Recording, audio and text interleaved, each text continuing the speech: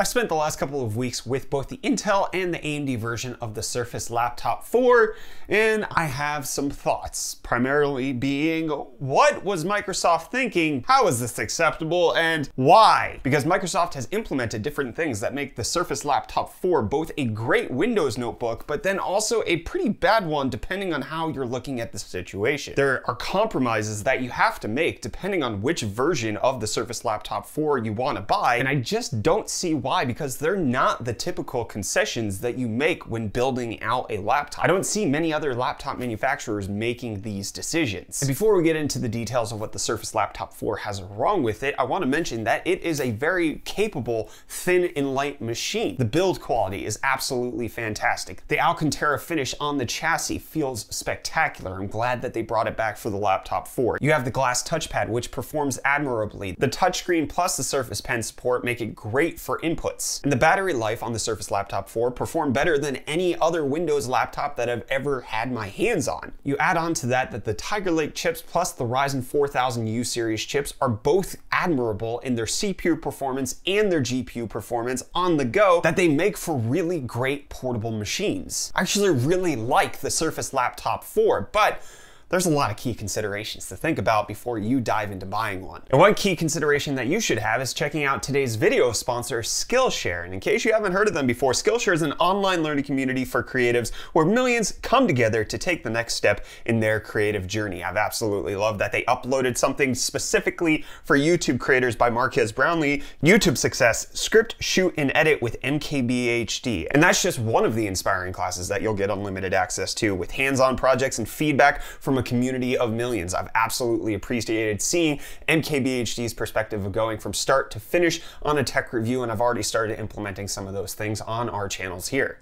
But in case you're not looking to develop your YouTube skills like I am, that's okay, because they have dozens of different topics for you to choose from freelance and entrepreneurship to film and video, marketing, graphic design, photography. It's all there for you to explore new skills, deepen existing passions, and just get lost in creativity. It's curated specifically for learning, meaning that there are no ads and they're always launching new premium classes like the one with MKBHD, so you can stay focused and follow wherever your creativity takes you. I'm always on a journey to improve my life, which is why I'm thankful for Skillshare in my life, as well as a video sponsor, and the first 1,000 of my subscribers who click the link in the video description can get a free trial of the Skillshare premium membership. So check it out at the link in the video description. Again, big thanks to Skillshare for sponsoring today's video. But let's talk about things that they compromised on that aren't related into the configurations, because that's going to take a huge chunk of our time. But number one is, we're in 2021 and the I/O on these Surface Laptop 4s are just bad. It's a USB-A, a USB-C, and a welcome headphone port, and then your Surface power port on the right hand side.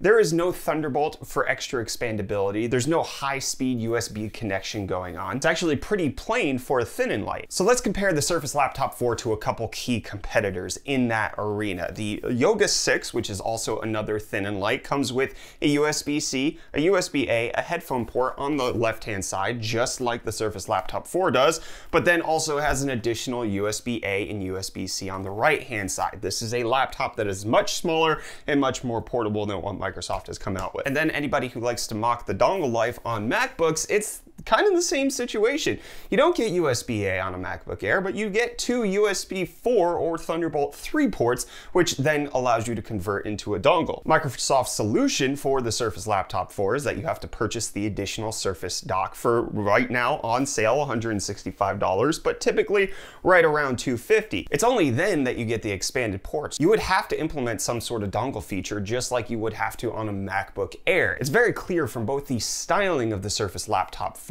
as well as the pricing that they're aiming directly at Apple with their MacBook Air with the Surface Laptop 4 lineup. And while the Surface Laptop 4 might be one of the better Windows laptops out there, the compromises Microsoft just decided to go to make it very confusing, like not having a Thunderbolt port for any sort of expandability. Having no dedicated GPU on the laptop means that you're compromised in certain things such as gaming or video encoding acceleration, but that could be solved if there was a Thunderbolt port. But Microsoft seems to say say that there's a security vulnerability for that, which is why they don't offer upgradable RAM, and they also don't offer Thunderbolt. However, it seems like every other manufacturer has gotten around that in order to introduce Thunderbolt, so it doesn't seem to be that large of a concern. So even though the MacBook Air might have the same I/O, it at least gives you Thunderbolt so that you can attach multiple accessories that give you that extra speed and advantage over the Surface Laptop 4. And now let's talk about the configurations, because these seem to make very little sense. If you want to get 512 gigabytes of storage on the Intel version of the Surface Laptop 4, that's simple. You spend $12.99, you get the i5 processor plus that 512 gigs of storage. But if you want 512 gigs of storage on the AMD version,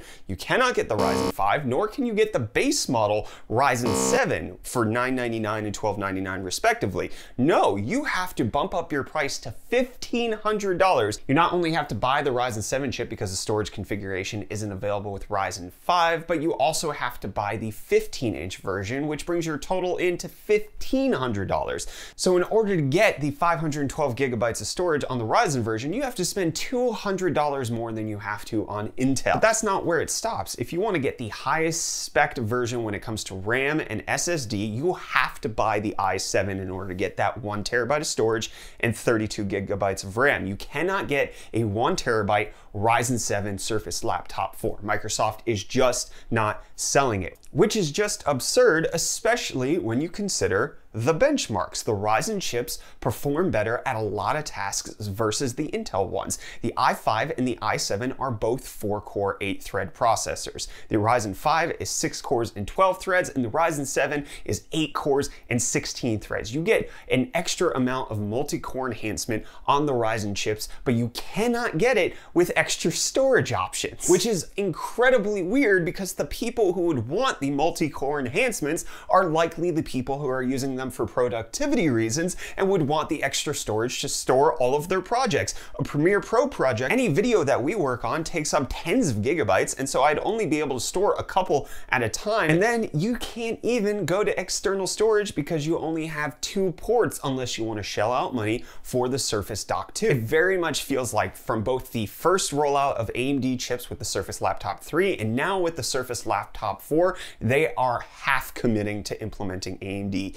Even though in things like Cinebench, AMD very clearly beats out Intel when it comes to their multi-core scores because it simply has more cores. But also battery life. On my Surface Laptop 4, my AMD Ryzen 5 got a 23% better battery life score than the Intel version. And this is something that Microsoft is explicitly saying as well. Their quoted battery lifetimes for their Surface Laptop 4 are higher on AMD than they are for Intel. And so they're forcing this compromise of high CPU performance versus actually having the rest of your system be a complete package. If you want a complete package, you can't buy the Surface Laptop 4 because it's kind of unacceptable to buy an i7 4-core processor and get 32 gigs of RAM and a 1 terabyte SSD for $2,400 when you could just as simply buy a gaming laptop or another laptop that gives you more expandability. And so all of these baffling choices that Microsoft has made with the Surface Laptop 4 lead me to think that one of 3 things is true. It's either number 1, their primary motive with the Surface Laptop 4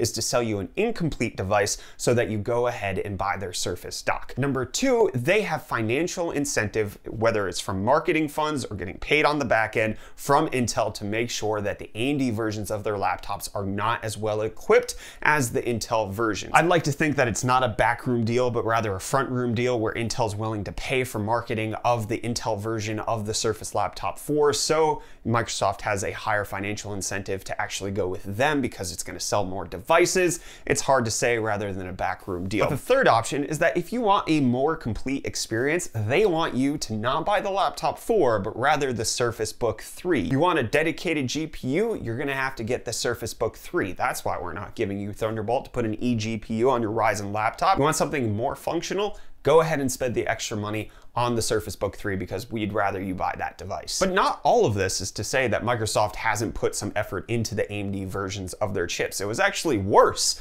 with the Surface Laptop 3. In the Ryzen 3000 series of the Surface Laptop 3, they didn't have Wi-Fi 6 while the Intel one did. That has now changed where AMD has Wi-Fi 6 on this laptop. But it's just really confusing. And one of the reasons why all of this is so confusing is because of some of the performance numbers that the Surface Laptop 4 puts up. The Intel versus AMD are very much head-to-head in certain scenarios. The Tiger Lake chips beat out the Ryzen 4000U series processors in single-core performance, but the Ryzen chips beat it in multi-core performance. The Project Z graphics do better in things like quick-sync accelerated projects like Premiere Pro and can also give you some good gaming, but when it comes to actually needing more than one single core and thread in games like Fortnite, the Ryzen chips actually do a lot better. And the compromises that Microsoft has chosen to make with the Surface Laptop 4 don't make a lot of sense given the context of the competition that's out there. Microsoft has constructed a scenario where you can't have the best of both worlds, even though they very clearly could implement that. They don't give you the option of choosing what's best for your scenario. You're simply forced into choosing